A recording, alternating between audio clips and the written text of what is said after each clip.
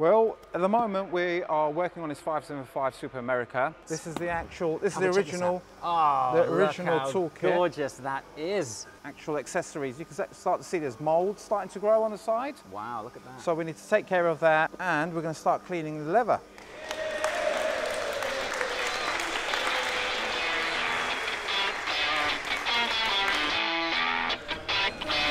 Pizza time.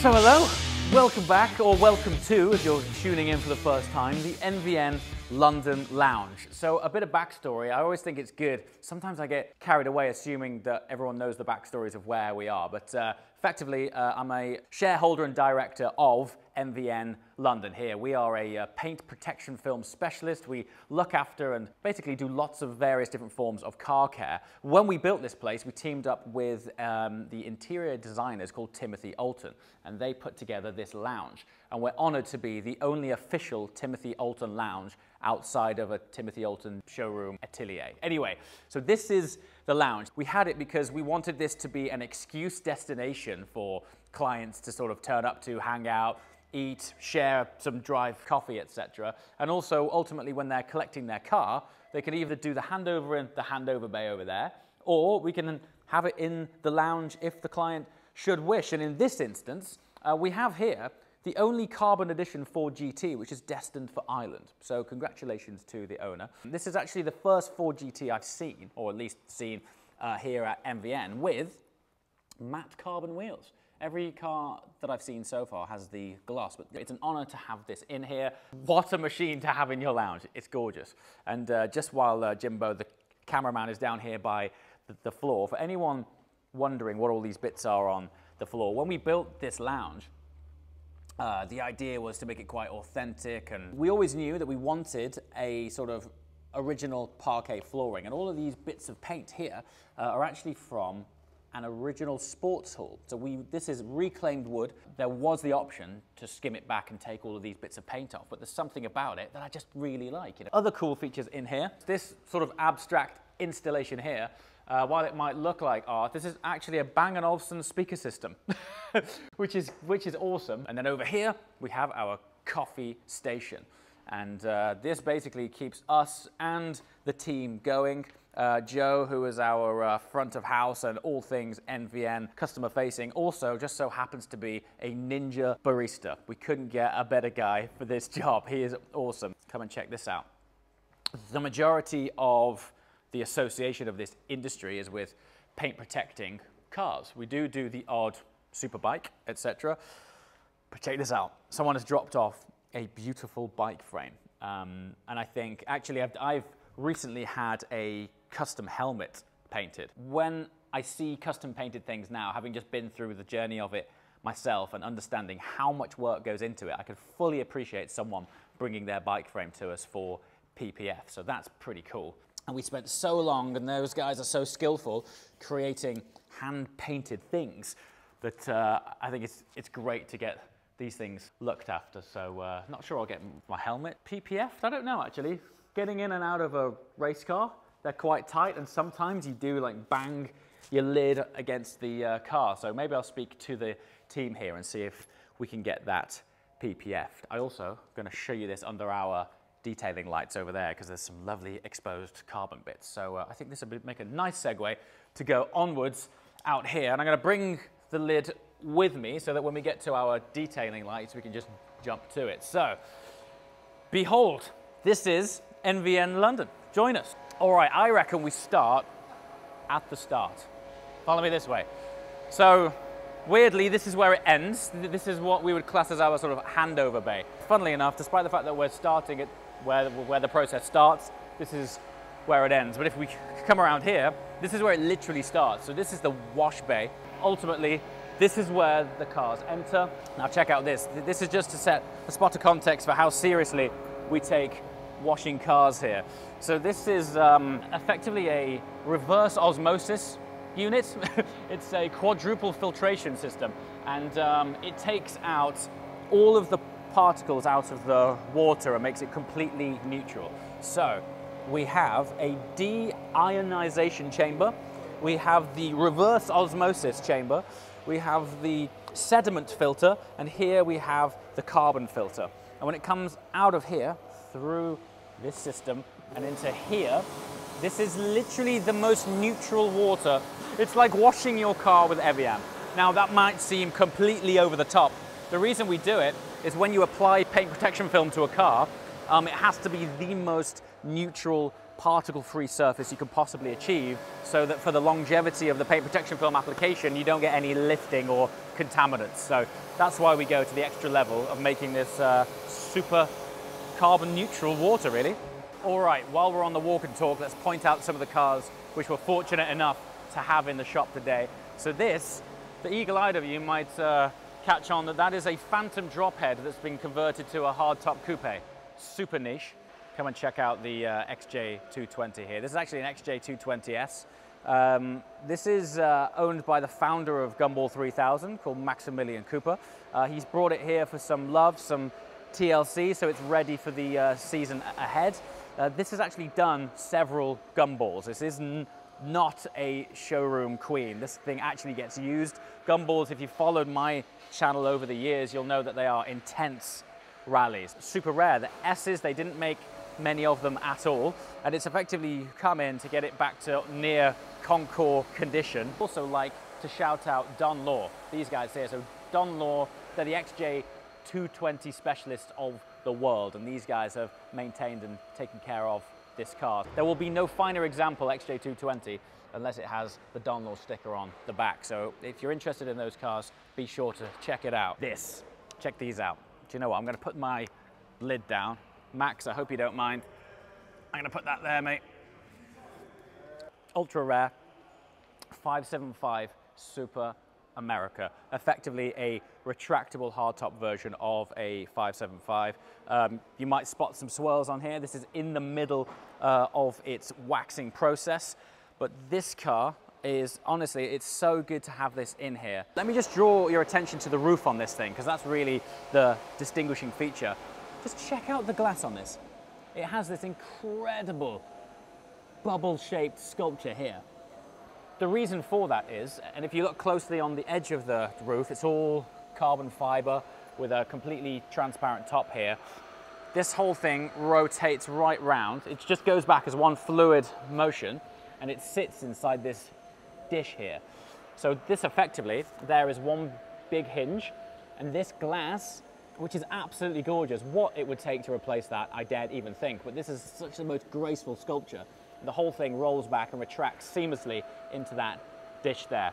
Naturally aspirated V12, absolutely gorgeous things. And black cars, you know, black cars are some of my favorite colors on cars, but they are a nightmare to keep clean.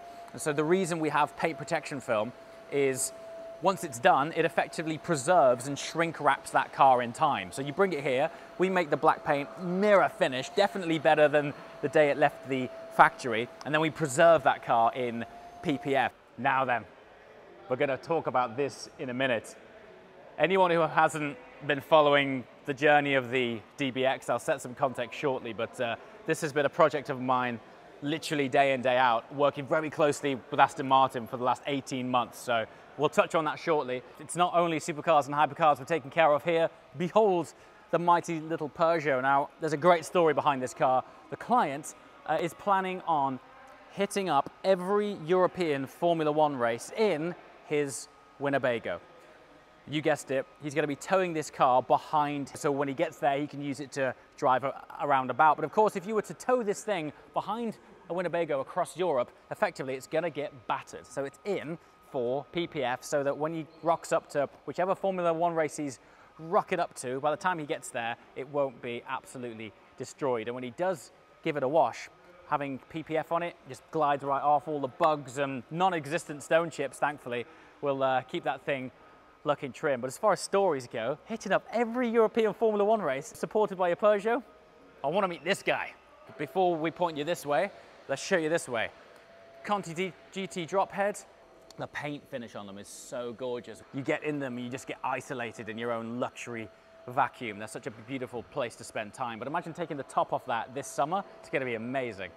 Now then, 718 Spider. For me, these things are underrated. I don't know what it is. They don't seem to get the same love and exposure that the GT4 gets. That's effectively what this is. The Gen 2 Spider was effectively a GT4 with the roof taken off. So imagine that. The famous GT4 driving experience, open air, manual box, just a phenomenal thing. It's the same running gear too. So this thing will handle and drive dynamically very similar to a GT4, sound like a GT4, but you can take off the roof.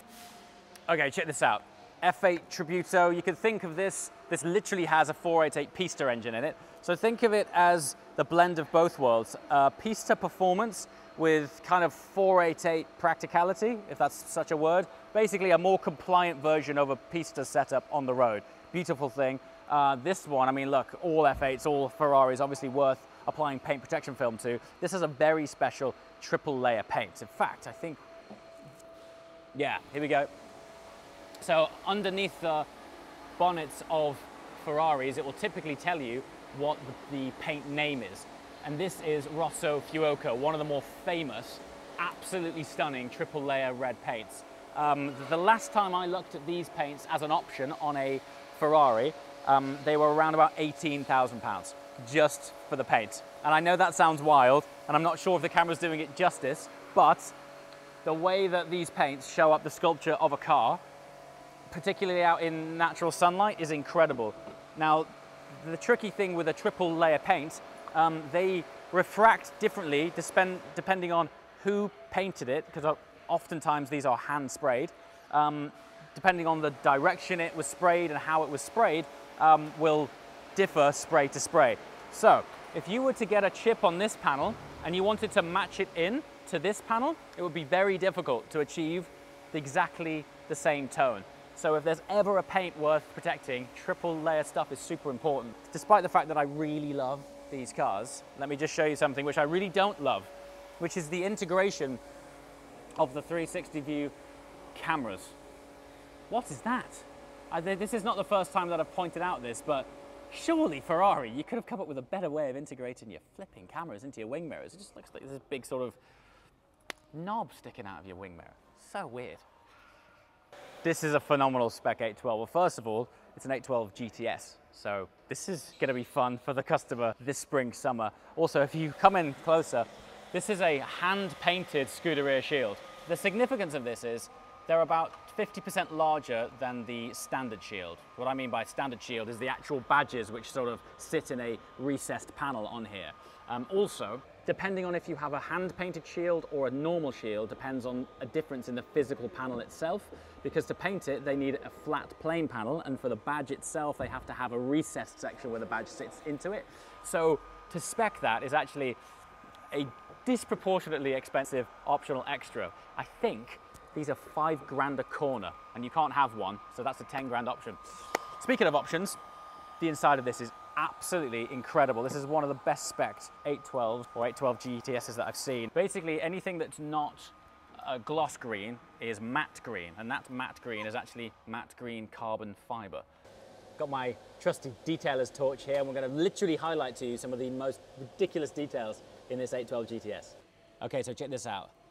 Paddle shifters, exposed green satin carbon. My particular favorite detail is something that you really can't see at first. If I take away this torch, this surround here of the rev gauge, you guessed it, green carbon fiber. Once you get the sunlight, I mean, look at that. It's just the most incredible thing. So yes, this is why as a GTS for me, the spec is more important than on a coupe, because you're literally going to be flooding the cabin with natural sunlight, and all of this detail. I mean, check this out. This thing is a cave of carbon. What a thing. What a machine. Honestly, truly honored to have this here. This actually belongs to the chairman of Romans International, the famous supercar dealer. So go and check those guys out, have some phenomenal cars, and thank you very much for bringing your car to MVN, sir. M5 Comp, contrary to popular belief, we don't just have cars in for full PPF. This has been in for PPF for the carbon roof, but it's also just in for a wash. Imagine that. We do also offer that service, despite the fact that we do the full extreme. So if you want a solid wash, feel free to call up Turbo S. It's cool. So, speaking of, it's not just working on supercars, hypercars, or even super minis. Afa, what are you working on? Well, at the moment we are working on this 575 Superamerica, and at the same time we don't just take care of the car, we take care of any accessories that come with the car. So this is an original toolkit. Do you know, I did wonder what's in there. I thought you were going to say it was like logbook box or something. This is the toolkit. This is the actual, this is the original, toolkit. Gorgeous that is. Honestly, if you had to replace an original Superamerica Ferrari branded spanner, I know that sounds ridiculous. Honestly, mate, if you look at the cost of accessories that originally came with the likes of an F40, if you wanted an F40 luggage set, tens of thousands. Like, so accessories like this for the overall value and sort of prestige of the car, and super important. And as well, an original belt. Original belt. Yeah. How great is that, huh? So you can see, if you don't take, you know, care of these actual accessories, you can start to see there's mold starting to grow on the side. Wow, look at that. So we need to take care of that on the inside as well. And we're going to start cleaning the leather. So what we do with this, we'll give this a light spray.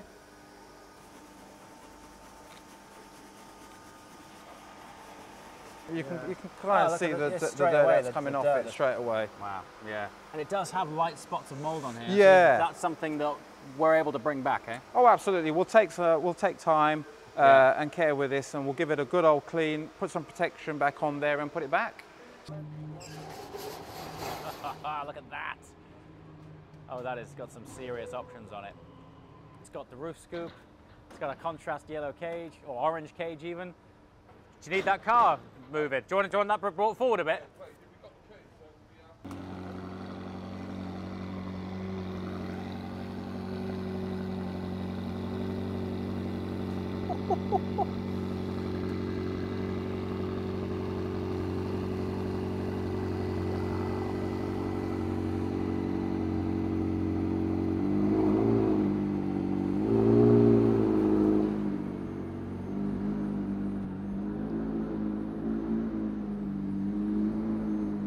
That is a serious piece of machinery, huh?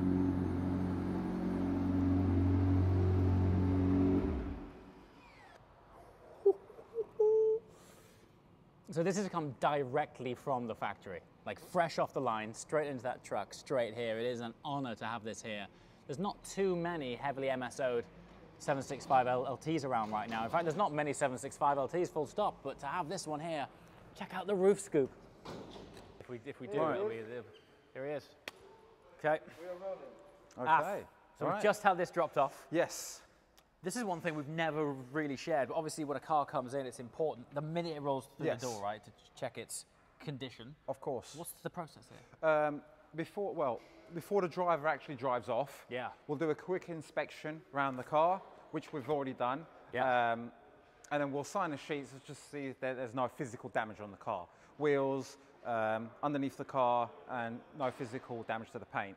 So normally what I would do, first things first, I would, rather than bend down and hurt my back, I'd go around and actually feel underneath just to see that there's no scrapes or physical damage. Which might have been picked up during transportation, like coming on and off the truck or 100%, whatever it is. So you've got to be careful just to make sure that there's no damage. And once everything was all right, then I would start to check the wheels. Okay. Just to see that there's no scrapes and they all look good. Do you ever, and I know we do this day in, day out, but are there certain cars where you ever just go, take yourself out of work mode for a moment and go into fanboy mode and go, that's pretty special? Oh, yes. Yeah? Oh, without a doubt, yeah. This for me is one of those moments. This is a special... I mean, it's we've had a couple of 765s in, but this is heavily MSO. This is special. Yes, this is definitely got a lot of MSO features on. Then I will start to inspect the paint, just to see if there isn't no... Whoa, this is cool. So without me turning the light on, this looks like a typical, a flat color, a flat black, we would say, a non-metallic color.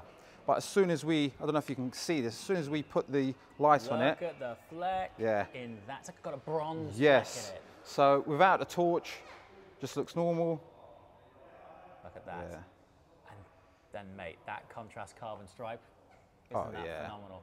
I think what is pretty special is, if I come around here, you'll notice the badge is under the clear coat. Yes. That is gorgeous. So there's no sort of conventional fat enamel badge on there. No. It is under the clear coat. That will be as like a few microns thick to be able to keep it under the And I have lacquer. to say as well, it's completely smooth. Yeah, amazing. Some cars, you have the different contrasts and you can feel where it slopes up. And sure.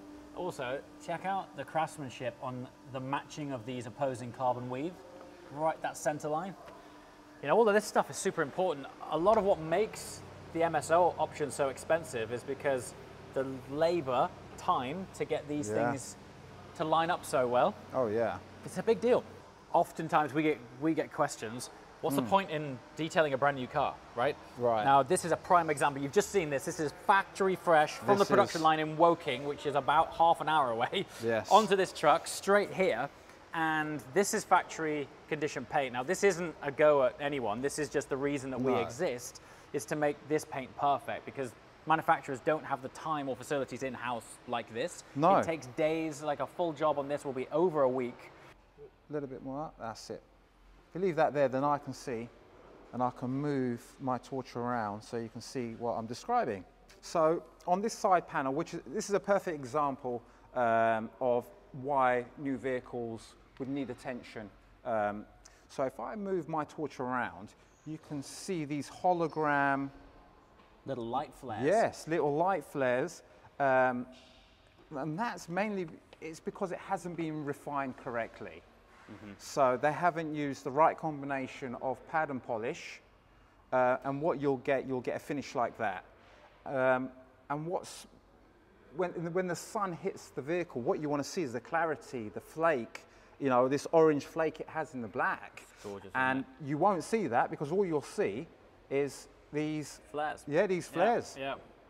What we've just highlighted, these aren't criticisms. Oh, this is just industry, isn't it? No. So I mean, you got to think of it. A manufacturer, when they're producing these cars, they're not going to spend 2, 3, 4 days. What you're about to do. What I'm about to do. They're just not. The whole production line would stop. Yeah. So they get the paint to an excellent condition. I mean, to 99% of the people out there, this paint is perfect. But this is where we differ. You know, and this is where that 10–15% extra that we give.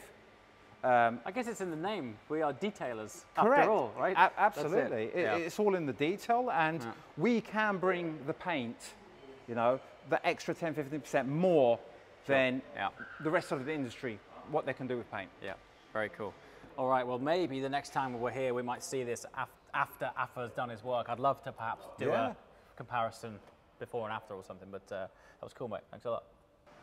You know, weirdly, this is my favorite view of the whole building, and yet on the vlogs, I weirdly very rarely share it, but sometimes to come up here at the end of the day and just look over the team and the cars which we've got in, it's absolutely fantastic. So anyway, I think this is probably a pretty appropriate place to sign off. As always, thank you so much for watching. I shall see you next time. Ciao.